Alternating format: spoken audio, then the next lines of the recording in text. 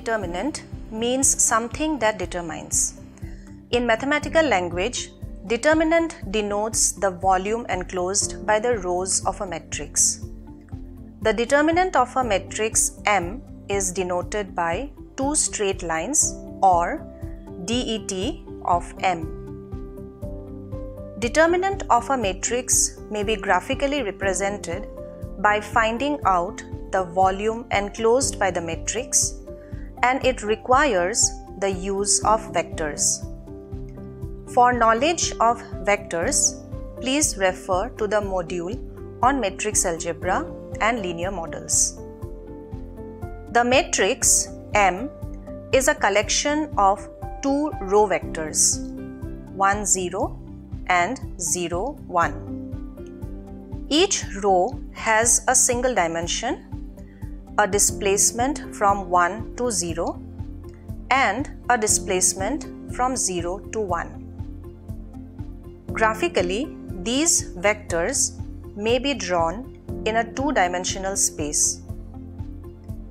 The area enclosed by the two vectors 0 1 and 1 0 may graphically be calculated by drawing two lines, one parallel to the x-axis from point 1 on the y-axis and another parallel to the y-axis from point 1 on the x-axis. The area is calculated by using the formula for the area of a square. This gives the determinant as 1.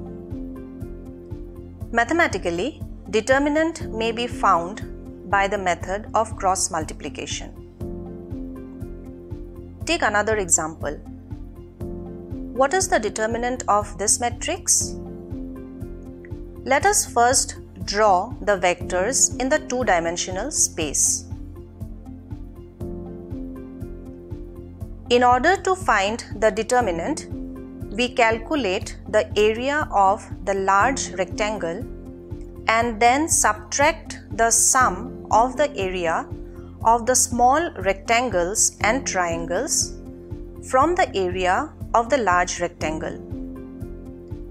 This gives us 12 minus 10 is equal to 2. Now, mathematically, the determinant is calculated by the method of cross multiplication and gives us 2 into 2 minus 2 into 1, that is equal to 2. It must be noted that determinant is a scalar quantity and determinants can be calculated only for square matrices. Another important concept in matrix algebra is the rank of a matrix. The rank of a matrix may be defined as the total number of linearly independent rows or columns in a matrix. If the vectors are dependent on some other vector, they are said to be linearly dependent. Otherwise, they are linearly independent. The two column vectors C1 equal to 5, 10 and C2 equal to 25, 50 are linearly dependent because C2 is 5 times of C1. The rank of a matrix may be calculated by finding a non-zero determinant. The maximum order of a non-zero determinant gives the rank of the matrix.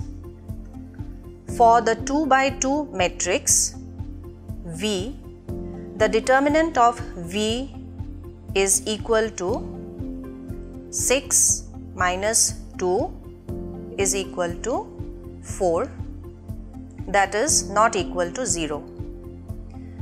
Therefore, rank is equal to the order of the matrix, and that is 2. If a 3 by 3 matrix has a non-zero determinant, the rank is 3. But if the determinant of a 3 by 3 matrix is 0, we find all the possible 2 by 2 matrices And if the determinant of any 2 by 2 matrix is non-zero, the rank of the matrix is 2.